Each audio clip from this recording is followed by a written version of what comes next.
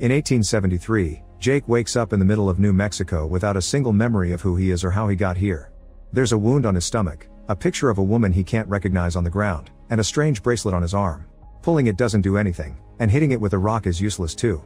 Suddenly, 3 cowboys show up to ask for directions and think Jake must be a criminal on the run, so they try to capture him, only for Jake to quickly defend himself and kill them all in seconds. Then, Jake steals some clothes, money, and a gun, before taking one of the horses into town in the company of the cowboy's dog. When he makes it to town, Jake notices there aren't many people left and it's all rather poor. He enters a seemingly empty house to look for some water for his wound, but he's found by Preacher Meacham, who doesn't lower his weapon until he realizes Jake's amnesiac and needs help. Meacham takes Jake to his church and takes care of his wound as he points out the shape is strange and it couldn't have been a gunshot, it was almost cauterized too. He also explains this used to be a mining town, but everyone started to leave when they ran out of gold. At that moment, some gunshots could be heard outside. It's Percy, an insolent young man that likes to cause trouble because his father's the only source of jobs for this town thanks to his cattle business. The local barman, who everyone calls Doc because of his old profession, tries to confront Percy because he's tired that the boy keeps drinking for free and scaring off his clients. The Doc's wife Maria tries to stop him but it's too late. Now Percy's angry and brings Doc closer to hit him. Meacham cuts in to stop them then, and to make fun of him, Percy begins asking the town for a donation to make up for Doc's bad fortune. Jake refuses to collaborate and hits Percy, a gesture that impresses Ella while she watches with interest. A furious Percy fires a warning shot and accidentally hits a man, so Sheriff Taggart comes to arrest him. Nat, a Native American that works for Percy's father, warns Taggart that it isn't a good idea to ever arrest Percy, but Taggart explains he has no choice because the idiot shot a deputy and must be taken to the federal marshal. Meanwhile, 3 cowmen are drinking while taking care of the cattle when suddenly, something falls nearby and explodes as it covers the whole area with bright lights. Only one of the men survives because he falls into the river while relieving himself, and when he comes out, he finds the land obliterated. Back in town, Taggart takes Percy to jail and finds a wanted sign with Jake's face on it. Speaking of Jake, he visits the local tavern and is approached by Ella, who wants to know where Jake found the bracelet. Their conversation is suddenly interrupted by Taggart, who has come with his men to arrest Jake while his grandson Emmett watches through the window. Jake refuses to give up and beats all the men up, but when he's about to shoot Taggart, Emmett comes inside to stop him. At that moment, Ella hits him on the head and knocks Jake out, causing him to have a flashback of him lying next to Alice, the woman from the picture, an abandoned house, some gold coins, a bright light, and some weirdly shaped beings. When he wakes up, he finds himself in jail with Percy as his cell neighbor. Since the boy keeps bothering him, Jake knocks him out with a punch. In the meantime, Percy's dad Dolarhyde is hurting the only survivor of the explosion to make him confess what really happened to his cows because he doesn't believe the bright light story. He's suddenly interrupted by Nat, who has come to inform his boss of what happened to Percy and the fact the infamous Jake is around, so Dolarhyde lets one of the horses drag away his employee before gathering his men to go to town. Moments later, while Taggart puts handcuffs on Jake to take him to see the marshal, he lists all the crimes Jake is accused of, including arson, assault, robbery, and killing Alice. Jake doesn't believe that last part because from that little memory he got, he could feel how much he loved Alice. Jake and Percy are put together in a car for the transfer, and Ella takes the chance to approach him again, apologizing but also explaining she couldn't let Jake get away. Emmett doesn't want his grandfather to leave either because he's the only family he has, but before the car can take off, Dolarhyde shows up with his men. Dolarhyde wants his son back and accuses Jake of being the thief that stole all his gold, so he starts an argument with Taggart to stop him from taking them away.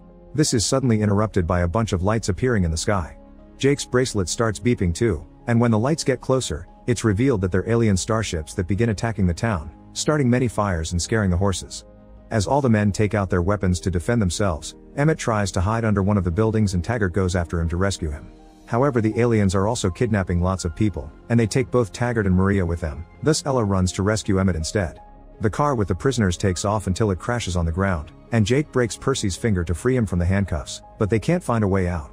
Suddenly Jake's bracelet starts glowing and shoots an energy beam that destroys the car's door, allowing Jake to escape.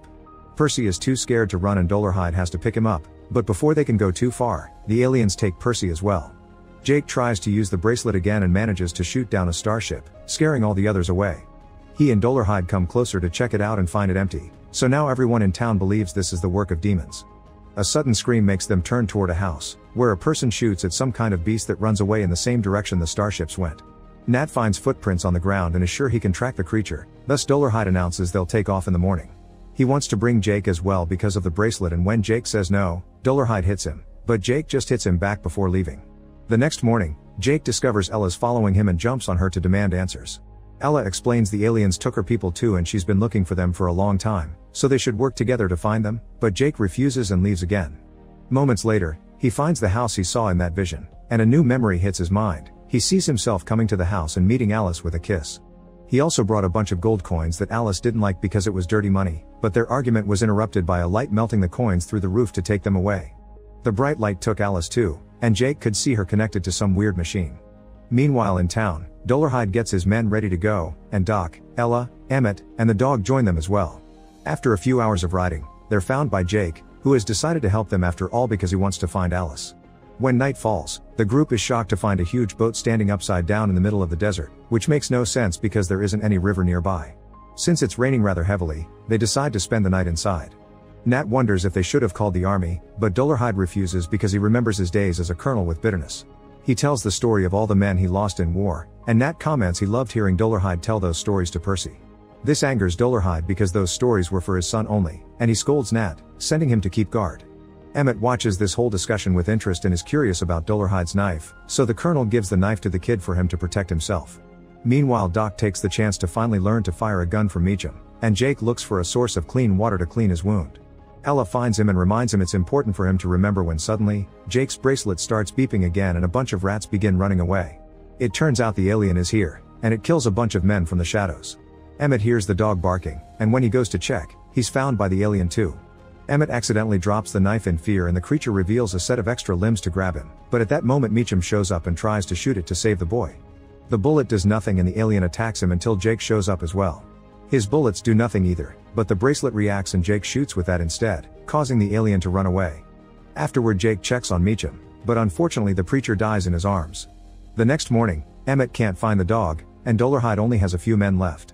Jake and Doc bury Meacham and offer a few words before rejoining the group to keep following the alien, and during the journey, Dollarhide tells Emmett the story of his first kill to teach the kid not to hesitate next time. Hours later, Nat finds more footprints going in the direction of the canyon. The group tries to hurry up, but in the middle of the road they're suddenly ambushed by a cowboy gang. To everyone's surprise, this gang puts their weapons down when they recognize Jake as their old boss. It turns out these are the men that helped him steal the gold. Jake pretends he remembers them and orders them to take them back to camp, where leadership has been taken over by Dolan. Jake tries to order his old gang to follow him, but Dolan stops him, explaining they're angry with Jake because he abandoned them to take the gold to some woman. The gang takes the gun from Jake and starts beating him up to get him to confess where the gold is, but they're interrupted by the bracelet beeping. Jake uses it to kill Dolan and make everyone else drop their weapons, allowing the group to escape. The gang immediately begins chasing after them, but once they're back in an open area, they're found by the aliens, who open fire from their starships. One of these ships kidnaps Ella, so Jake follows it on his horse until he's close enough to jump on the ship and shoot it with the bracelet, causing them to fall into a river. As Jake and Ella climb out of the water, they're attacked by the alien pilot, who hurts Ella before Jake manages to kill it with the bracelet. Ella's wound is pretty serious, but Jake covers it with a piece of her dress and carries Ella in his arms until he finds the group again. Doc takes a look at Ella but unfortunately it's too late, she's already dead.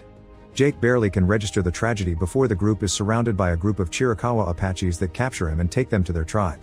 An Apache warrior throws Ella's body to the fire while the group is approached by Chief Black Knife, who explains with the help of Nat's translation that they blame the cowboys for bringing the aliens to this area. An argument ensues until the bonfire suddenly flames up and Ella walks out of it, apologizing for having lied to everyone. It turns out she's also an alien and she took this form as a disguise, it only needed a bit of time to heal. Ella's from a different planet than the aliens that came to Earth, but her people had also been killed by them. These aliens are looking for gold because it's rare for them too. The people they kidnapped are still alive because they're using them to study humanity's weaknesses, and if they send this information to their home planet, a whole army will come back. Black Knife is ready to take his men to fight the aliens, and Ella points out they can find them if Jake manages to remember the location. To help him, the Apaches prepare a special brew that kicks off his memory, and Jake finally remembers that he and Alice had been in the aliens' operation room. The creature experimented on Alice first until he killed her, then it came for Jake with a surgery tool that gave him that strange wound. Jake fought back using that tool, and when he tried to leave the surgery table, he accidentally put his hand on the bracelet the alien left there, causing it to attach to his wrist. Afterward, Jake ran out of the building, discovering that was the alien mothership connected to a series of caves in the canyon. The next morning, the group rides to the area and Ella explains the mothership is digging for gold and the aliens are hiding inside. The smaller starships fly by and enter the top of the building often, so to save their people, they should use the caves. Dollarhide wants to find a way to lure the aliens out to allow Jake to sneak inside unseen, but an argument ensues with Black Knife because he has his own fighting strategies and he doesn't want his people to be led by a white man. Meanwhile, Jake rides away to go looking for his gang, who is currently having a fight over how to divide the little gold they have. They also have the dog. They want to run away from the aliens, but Jake points out that the aliens will find them anyway and asks them to fight with him to recover all the gold from the aliens. Back in the canyon, Nat's explaining to Black Knife that Dolarhyde's a good man that saved him after the war and gave him purpose, which a surprised Dolarhyde finds very touching. Black Knife doesn't believe Dolarhyde can be a good warrior with these few men following him, but at that moment, Jake shows up with his entire gang, and everyone finally agrees to work together. The group spends the night getting ready for their plan, and Nat's allowed to sit with the tribe because he's still considered a good Apache. Ella takes the chance to tell Jake she won't be around for long, and Jake answers with a kiss. The next morning, the group hides while Jake and a few of his men begin climbing the mothership to plant a bunch of explosives at the top before going back down. The plan works and the explosion causes the aliens to come out, so the group opens fire on them. Emmett and the dog are on watch duty while Doc goes around taking care of any wounded men, and Jake and Ella enter the cave. A fierce battle begins between aliens and humans with casualties on both sides, and Dolarhyde's knocked off his horse. When an alien is about to kill him, Nat comes to save his boss and captures the alien with some rope, but the alien's stronger and drags Nat to the ground to attack him. Dolarhyde tries to get the alien's attention with a few shots that do nothing, but thankfully the creature's head suddenly explodes when Doc lands a shot on its weak spot. Then Dolarhyde checks on Nat and tells him he's the kind of son he's always wanted before Nat dies in his arms. In the cave, Jake and Ella find the mining machine first, and going deeper into the tunnels allows them to find all the kidnapped victims connected to a bright light. This light tries to hypnotize Jake as well, but Ella destroys it with a shot and everyone finally wakes up. While Ella disconnects the victims, Jake follows a noise down the tunnel and finds a bunch of aliens, so he shoots them all with a bracelet, but there are more coming. Jake positions himself in front of the tunnel that connects the mothership to the cave and shoots the aliens as they come while Ella guides all the victims out. However, instead of going out too, Ella goes deeper into the cave, and Jake follows her. Outside the mothership there are more aliens coming out too, and one of them goes after Emmett. At first he tries to hide, but when the alien comes closer, Emmett remembers to be brave and stabs the creature. Back in the caves, Jake discovers Ella has gone all the way to the base of the mothership because she wants to destroy it by detonating the bracelet. Jake can't seem to take it off, so to distract his mind, Ella kisses him, effectively making the bracelet fall. Then Ella climbs into the mothership's core and asks Jake to pass her the bracelet, but instead of just dropping it there, she takes it with her deeper into the ship, ready to leave this world if it means saving it. Jake wants to go after her but more aliens show up and he has no choice but to run into another room for safety. Outside, Emmett sees all the victims leaving the cave and makes the announcement, but when Dolarhyde hears Jake and Ella aren't with them, he enters the caves as well. In the caves, Jake's suddenly grabbed by an alien, who wants to put him back on the surgery table.